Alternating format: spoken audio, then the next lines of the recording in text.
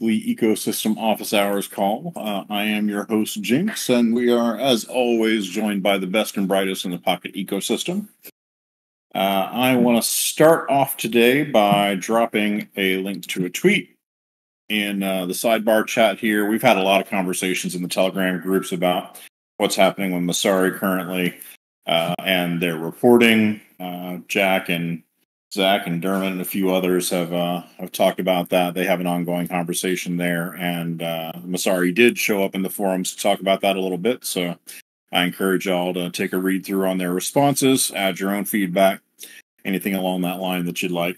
I do like the fact that they're engaged with us and responding, I think, appropriately. So, kind of the things that you'd want to have from a vendor. Starting off today, Zach, any updates from the Foundation side? I guess a couple of them. I guess the most the Ledger integration right now is down, and that is across many new apps. They did an update, and they've just dropped the Ledger integration from many stores. Apparently, we're working with them to get it back in the store. So if you are having any Ledger issues, please open a help request in our help desk here in Discord, and we'll add you to the list of people that we're updating. I don't think it affects a large group of people. Most people are using a hot wallet, and it is only specifically for your Pocket, not Rat Pocket. So there's that. I'm trying to think what else. I don't know if there's anything other than if anybody has a socket here, we're trying to incorporate people that are building on sockets into the builders call that's happening tomorrow. So would love for you to join us tomorrow just so we can have a little more cross-pollination. Seems like a lot of things are happening as we get closer to the Shannon launch, and really just want to make sure everybody's aware so that way we're not doing a lot of redundant work here. So that is pretty much it. Beautiful. You want to drop the invite link to the builder call in the chat here, so anyone who's in this call that's interested can go ahead and hit interested on the event. Pretty sure it'll display the preview the same way. Yep, and it's always in the event, the top. Now that we can do recurring events, it's always in the top left events in the Discord channels. So, brilliant. That's it. Fred, Gabby, any updates on the Grove side that y'all want to share? No major ones. We did launch AVAX and Optimism Archival on Monday, but beyond that, I think that's what we've got to cover this week. Beautiful. Got Radix launched as well. I'm a big fan. Okay, well, in that case, we got a wide open call. Floor's open. Who's got a topic, question, suggestion, complaint, something to shill?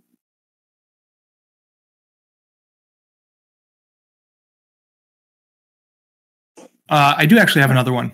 So we are getting closer to launching the new governance. I'm sure you've seen a lot of it in the forums, but I'm looking for people who are willing to help out test some of the functionality of it. So if anybody is available, please drop me a DM or drop a note in the chat here. It's not a lot. It's just like going through the functionality and being like, hey, this works, or this is hot garbage, you should change it. So it's a good opportunity to help kind of steer the direction of what we're using with governance. And just like a big reminder, the whole point of this is to make it easier for people to have a vote. I know right now the process is really long, and it's not friendly for most people who are coming into the ecosystem. And if you do have any questions, I'll drop a link to the forum post on that. But yeah, DM me if anybody's available to help me test some of this stuff. I'd really appreciate it. You got it. What would be involved in the testing? Honestly, it's probably like a half an hour of just going through the flow and letting me know what is not working or doesn't make sense. I'm a little deep in it at this point, so I just basically need like alpha testers. Okay, well, I'd probably mess with that. You're on the hook.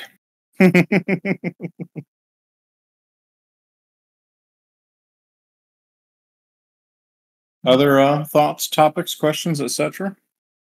It's wide open. There's no limitation on subject matter, so feel free to jump in with whatever.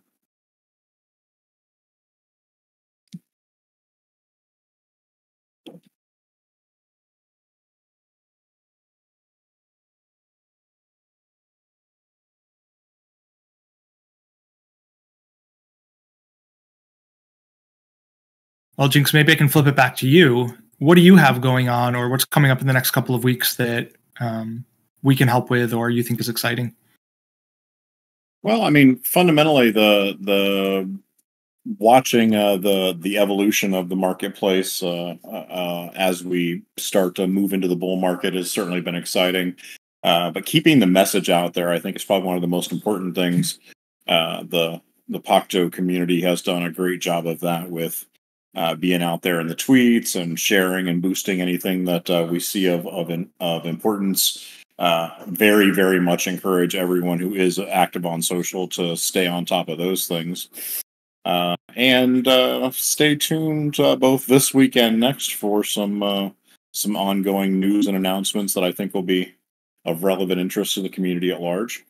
Waiting on some updates to be able to go ahead with that, but I believe starting on Friday we'll have some things to chew on with the community. Maybe I can ask a general question to the group then. We've talked about Pocket being more than just like Web3, and including your post that you had to Masari, it should be bigger than just getting information from the blockchains, right? Yep. And so do you have any ideas on, obviously we've talked about AI and, data libraries, like what would it take for someone like a Storage or an Arweave or a Filecoin or somewhere there to like use Pocket for something like that? Like, how do we start breaking into that realm? Well, I mean, if we're talking about getting outside of Web3, then it's going to be, I mean, storage is like core Web3. That's part of my basic stack. I think there are a ton of use cases that we haven't even started with. Michael's post was a great one talking about, node runners running LLMs. But if you look at every place in traditional IT and Web 2 where RPCs are used, any of those places could potentially be a use case for Pocket Network, assuming that there was the ability to, run an associated connecting node. One of the places that I think we should be looking at hard is payments. There are literally trillions of payment transactions every day, and the vast majority of global banking systems are using some sort of RPC transmission for a lot of that data going around. The scale of that particular marketplace is just massive. Web3 is fairly small compared to traditional usage of APIs and such. And I think Radix is a good example with it just being a RESTful API transaction that these nodes, as long as we have an associated connection point, there's not really much that we can't support, or if we can't now, that we can build out to support. Michael talked about basically any public open database being an option there. I think that, those are the directions that we should look.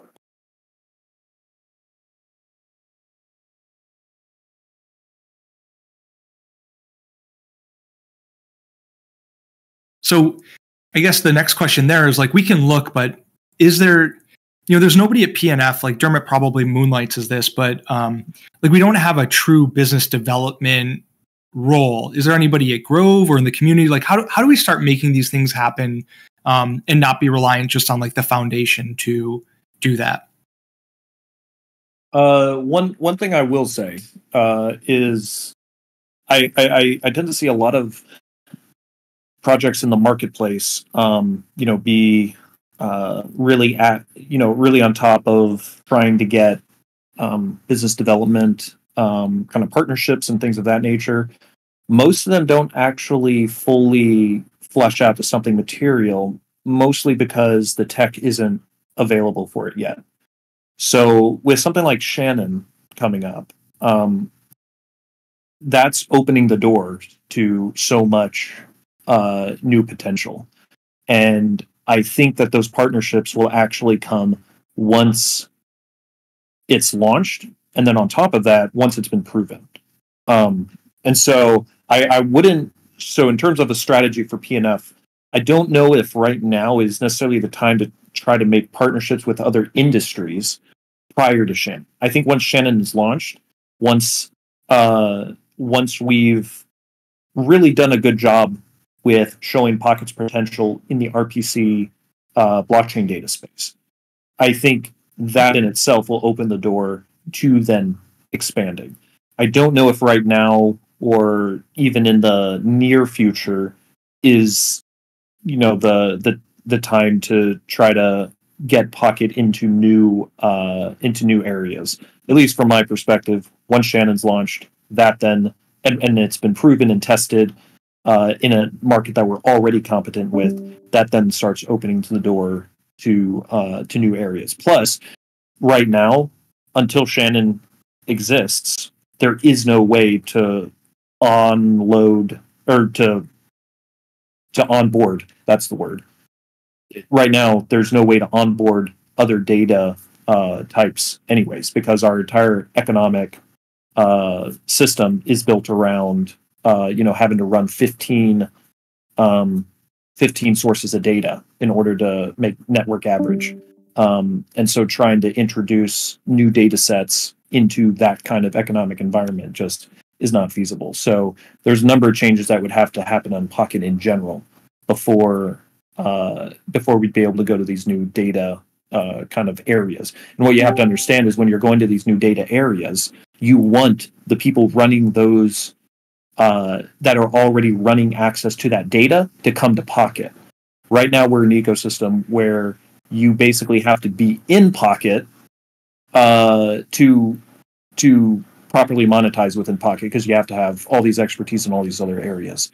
Once we get to a point to where the economics make sense, to where, as Ben Van, famously talked about basically like last month, I believe.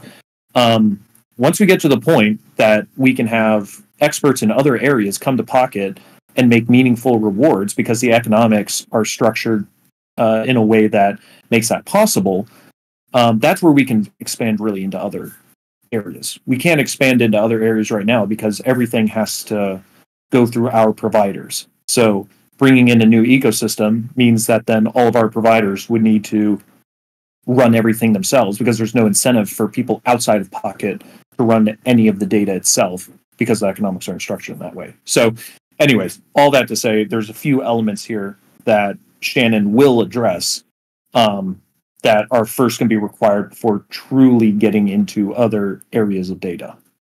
Yeah, I mean, I completely agree on that front, but also this is tech, right? There's a long lead time on some of this stuff. So answering these questions now, sort of puts together what our strategy is over the next 3 to 6 months, right? As soon as there's a Shannon testnet up, we can start, figuring out what all we can do with it based on the structure of that. And that provides a lot of opportunity to hit the ground running when the Shannon mainnet's actually live. I know that, like, for the liquid staking that we've been talking about, we're going to want to be able to play with that well in advance of when Shannon goes live, because we'd like that product to go live at the same time, Yeah, totally understand. So in terms of where PNF, I feel, because at least Zach's question was, where can PNF play a role, is incentivizing focusing on all these areas that are required before bringing new people on board. I don't think PNF needs to focus on trying to make partnerships inside of industries now, but we can't even onboard properly yet, just because of the nature of how the protocol is right now. So after Shannon and after these other elements have been addressed, then absolutely, that PNF will likely be in a prime position to bring in a lot more partnerships to industries outside of blockchain RPC. The supporting products in the space as well, right? Because I mean, I saw somebody in one of the threads had suggested that Pocket would make for the Pocket community could create a very popular wallet that was capable of reading all of the supported chains, but also providing additional privacy and a singular connection. There were a number of other features that they thought would be useful in that. I think that's a great idea, right? And we've talked in the past about the fact that we have all this data flowing through the network, but nobody's using it for major use case analytics, snapshots of the marketplace at large, comparative metrics of how much data is going through networks compared to the other, or things along that line, and not like Pocket Scan, which has sort of all the Pocket related data, but deep dives into Ethereum traffic and Polygon traffic, etc.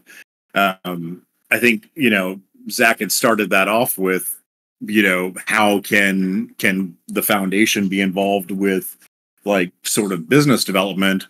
I think that's that's kind of a tough question, right? Because the role of the foundation is sometimes ephemeral in the ecosystem. It's hard to tell where the borders of it stop and start depending on the topic. And I wouldn't expect the foundation themselves to be doing like sales for the protocol, right? Like that's something that we expect the gateways themselves to be doing. But when it comes to like new product development, I think that's a big opportunity there.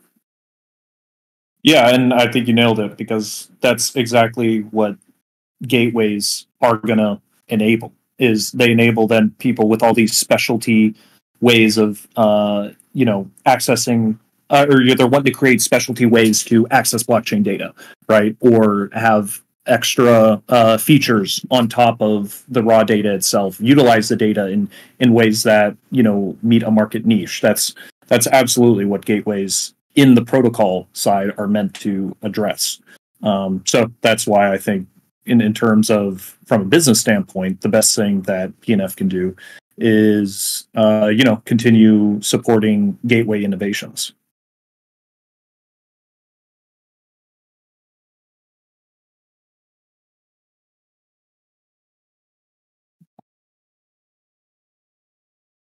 Any thoughts on that, Zach?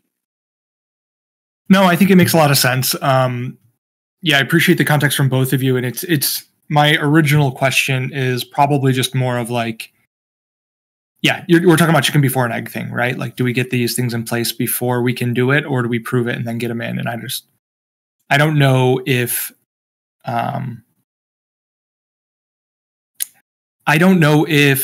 which one makes sense, because I don't do business development, I guess, is like, do you put them all in place so that way we're ready to hit the ground running or not?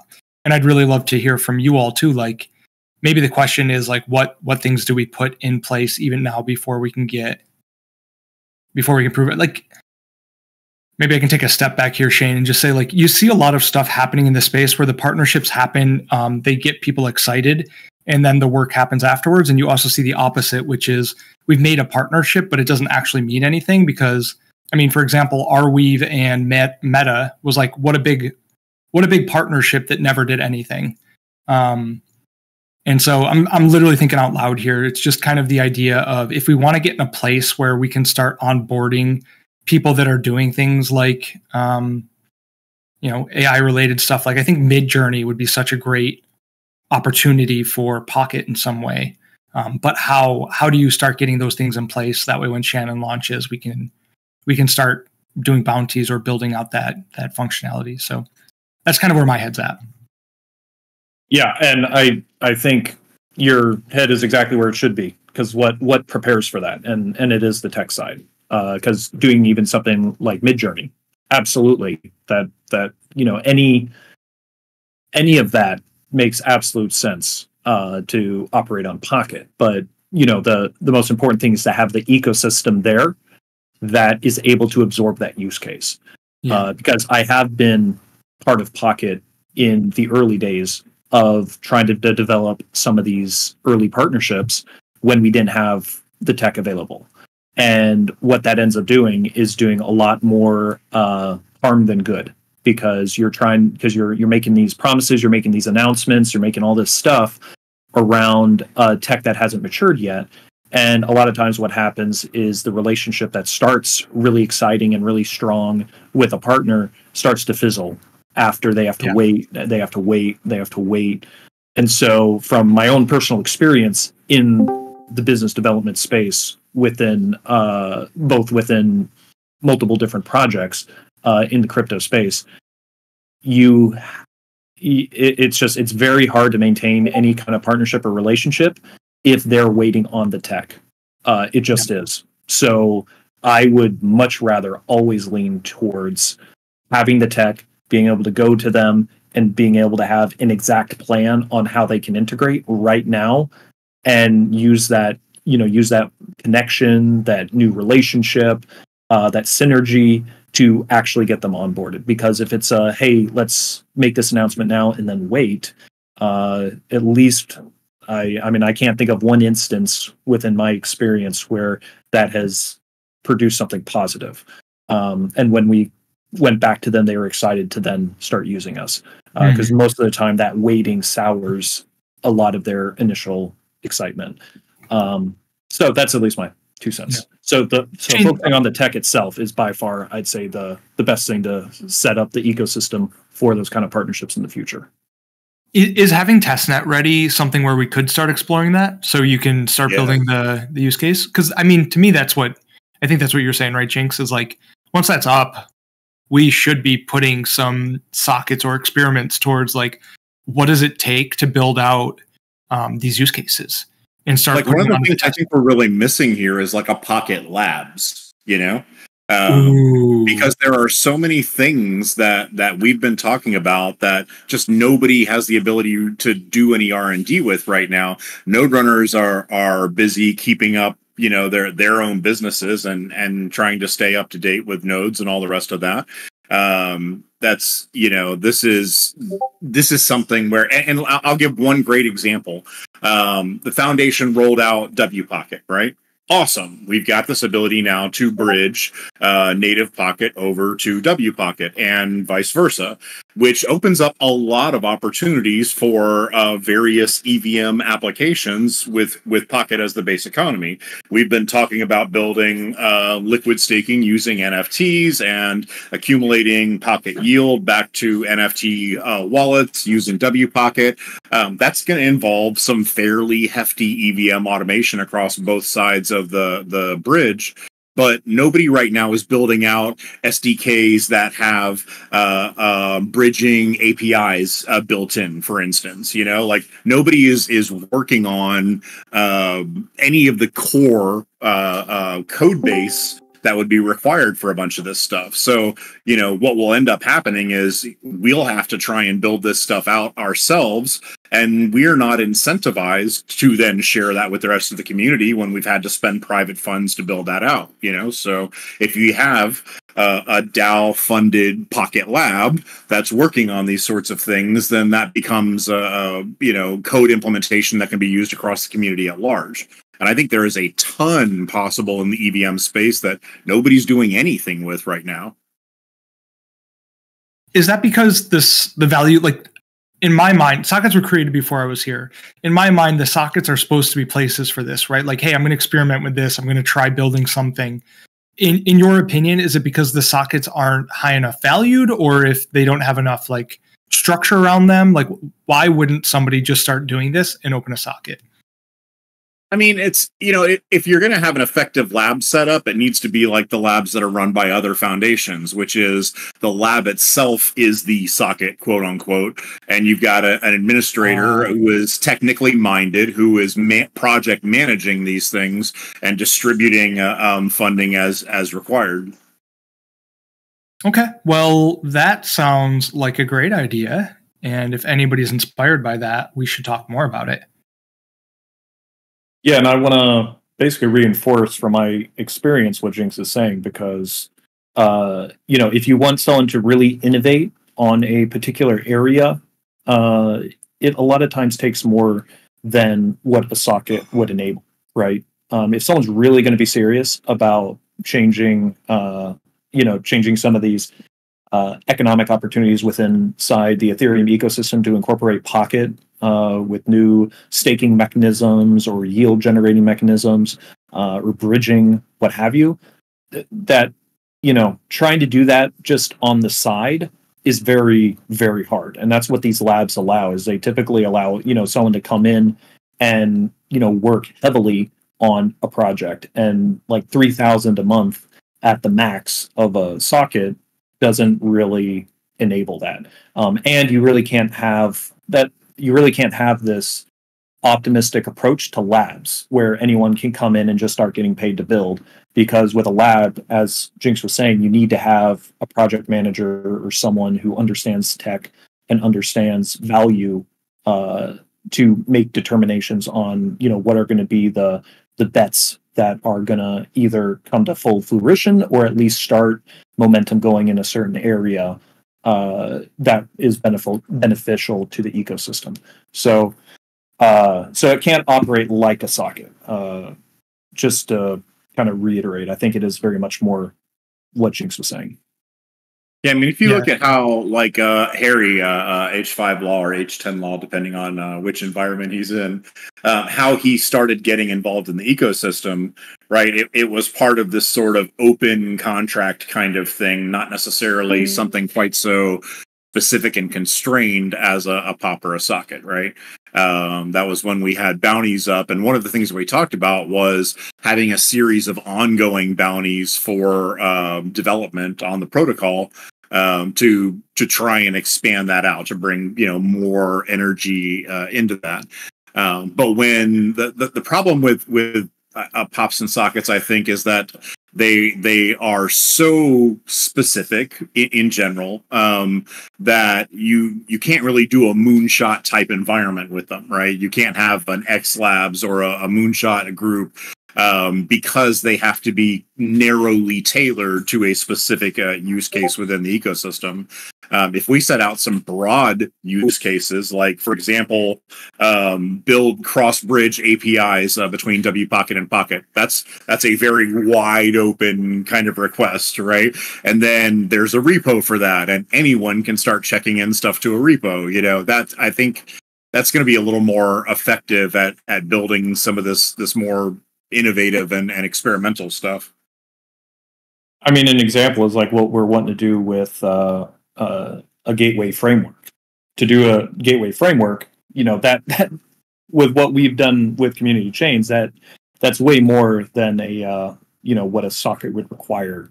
We build community chains full time for 6+ months to be able to accomplish the things we wanted to accomplish with it. And so taking something like a gateway framework, yeah, it does require a lot of attention. And that's where something like a Gateway Labs not a Gateway Labs. That's where something like a Pocket, Labs kind of scenario. You could have these kind of bigger bet projects that are focused on, real significant innovation inside the space. Be powered through these through something like a Pocket Labs, or really also just be powered through PNF or the DAO. It doesn't have to be through Pocket Labs, but some of these larger innovations that open the door to more industries or open the door to more economic opportunity, what have you, are much more likely going to be large projects that are tackling something truly different or innovative in the Web3 space. And a socket just wouldn't necessarily cover that in that same way. Yeah, understood. I get the point here, and it's like a really interesting thing to think about as far as like what could a Pocket Labs enable, and then what does that mean as far as PNF's role versus a labs role. And I'm spitballing here, so nobody quote me on this, but it might be really interesting to bring some the technical expertise living in the labs, which is responsible for, like you're saying, bridging to other blockchains or other networks or other people versus the PNF role of really fostering the DAO. Yeah, it's a really cool thing to think about. So I would be really excited if people had ideas, if they wanted to reach out or chat about it in a channel here in Discord, and maybe see how do we set the framework to kick something like this off.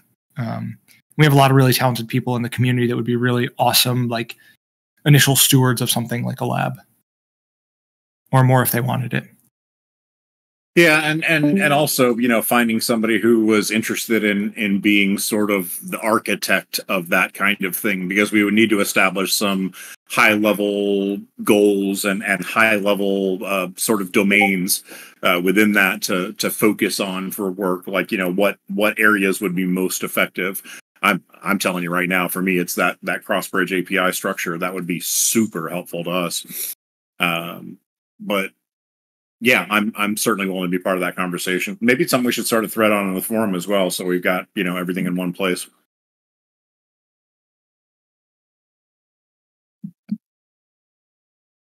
Any other thoughts on that?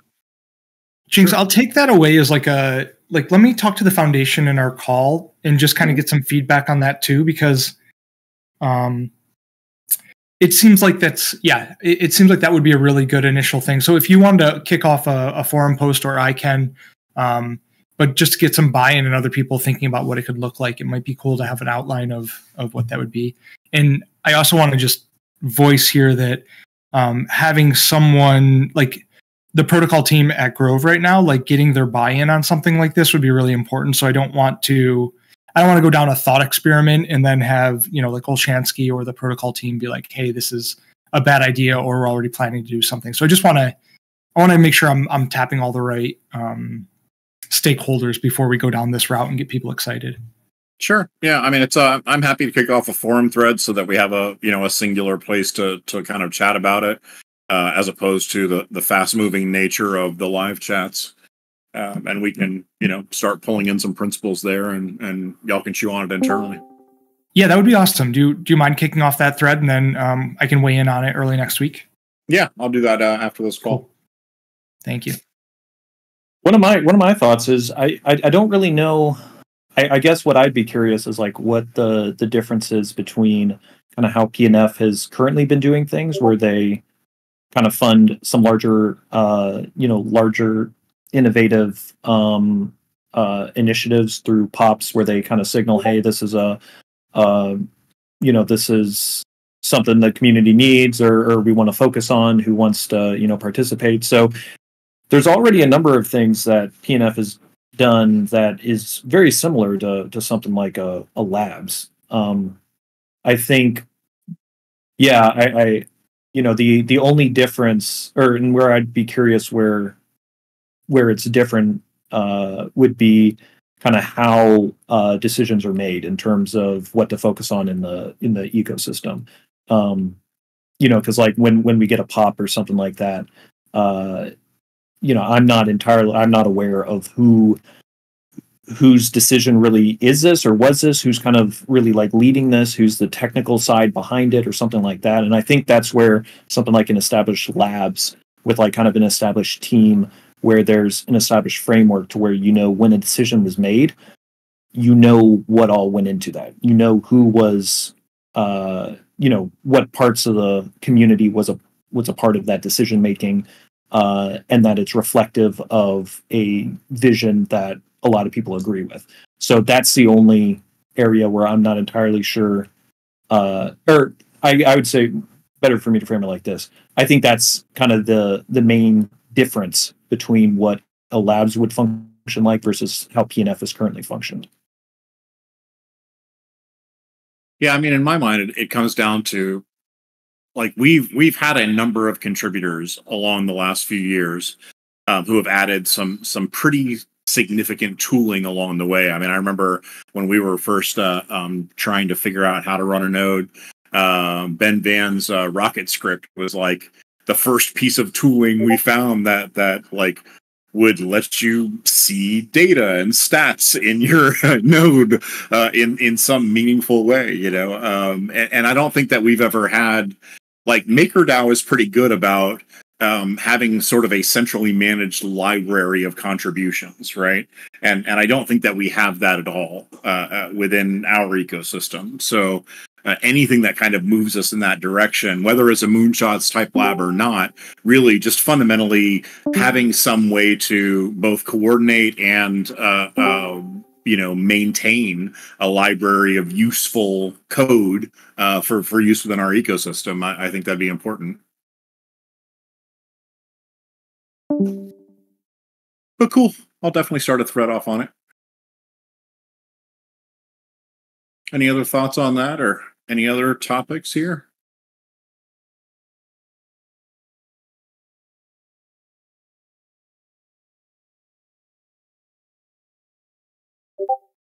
I will throw in a reminder to tag your favorite Twitter influencer and tell them to talk the hell about Pocket, because that's always good for us.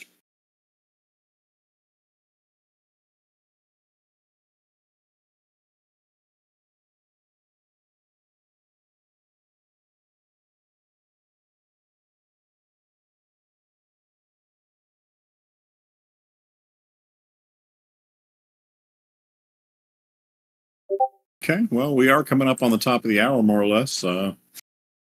If nobody else has any topics they want to cover, we can certainly call it a little early. I'll give another minute or so to see if anybody has any questions.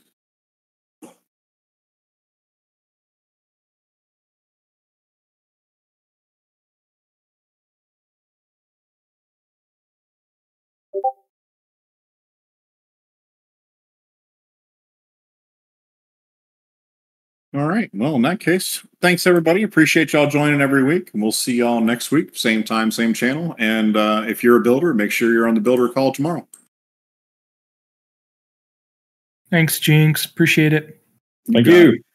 Bye, y'all.